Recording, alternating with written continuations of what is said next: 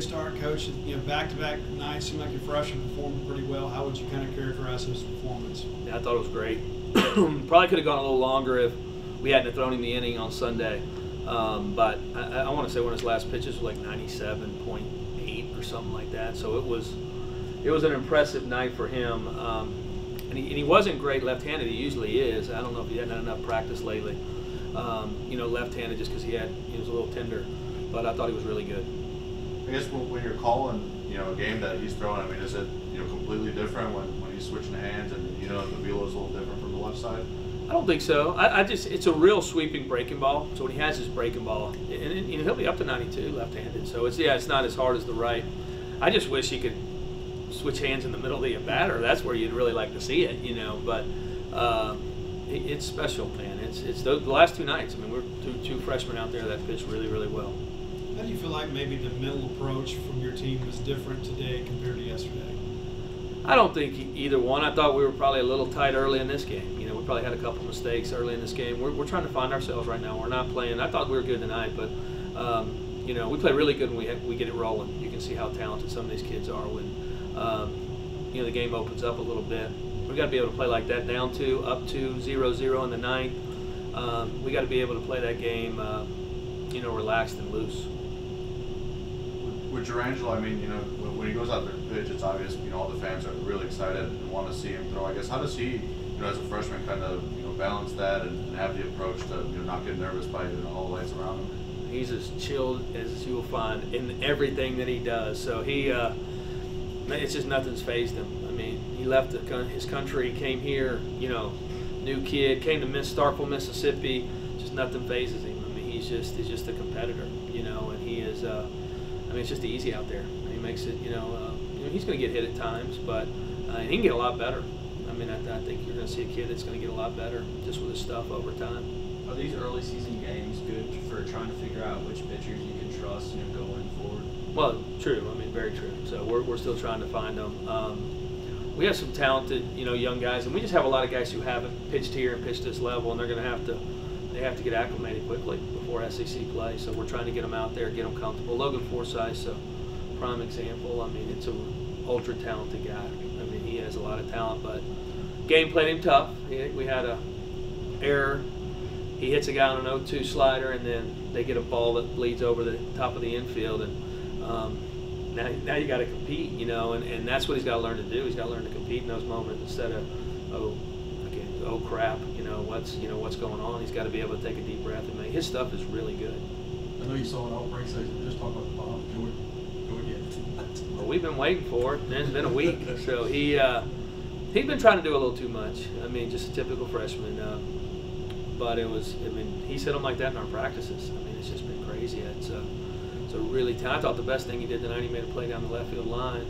He's coming in and catching that ball. I thought that was a big part of the game. But he's working and he flies. So he has the play earlier in the game, I think, where he beats out a ball. But he can do that too. He can hit a lot of homers.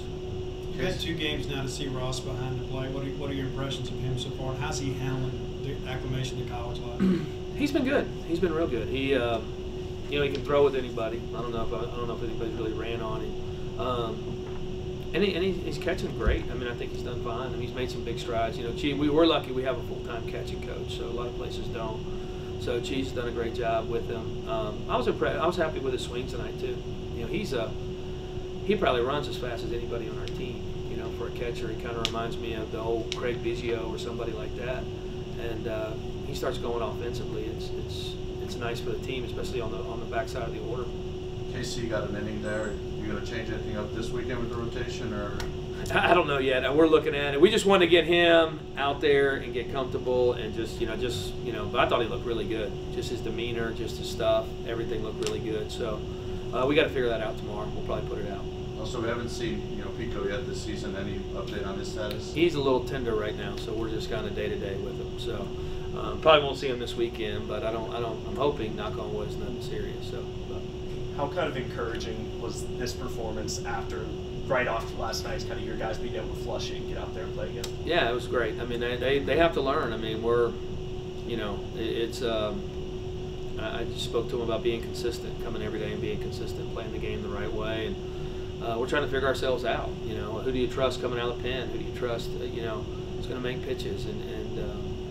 But I was very pleased. These guys want to win. This is a good group, and they're talented. We haven't played our best yet, you know, this early in the season, but I feel like our best baseball's ahead of us.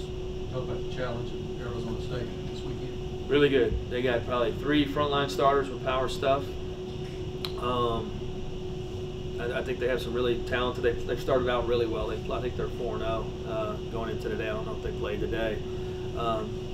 You know, Willie, he had played for Coach Polk, and that's kind of the connection of why when he got the job, he said, Coach always wanted to come. So Coach Polk called me and got me in touch with Willie Bloomquist, their head coach, and that's why they were kind of coming. So he always wanted to come and play here. So it'll be a premier matchup this weekend. I think it'll be one of the better weekend matchups in college baseball. Colton, maybe take us through the home run there. That ball got out of here in a hurry. I don't know if you heard. I think it was 117 miles per hour. And so, what did you see there, and how were you able to be so flush? Well, he kept hitting me in, and it was 2-0, so figured a fastball was coming again, and I just tried to square it up, and it happened to go out. So, Ross, what's it like, you know, being behind the plate and catching a guy like Durangelo? It's probably the coolest thing. I was asking the umpire, and he actually catched the first ambidextrous pitcher that was at the Oakland A's, so he's kind of used to it.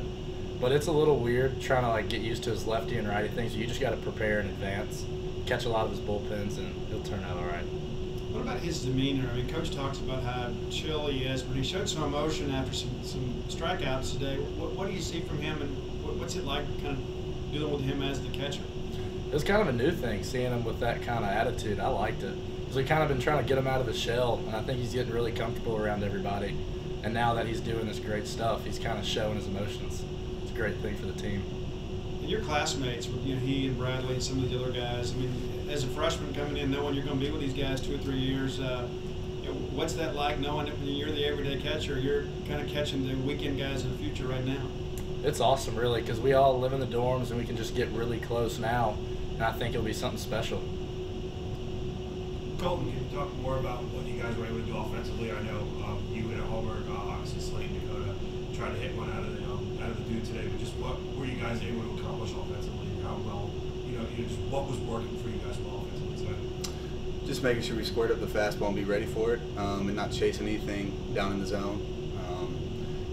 We did a lot better job of just being prepared for the fastball and squaring it up. So. Ross, I guess how comfortable have you felt, behind the plate? I think this was your second start behind the plate. What are some areas you feel like maybe you can improve on throughout the year? Be ready for a little wild pitch. I think I can improve in every area and just kind of work at that every day.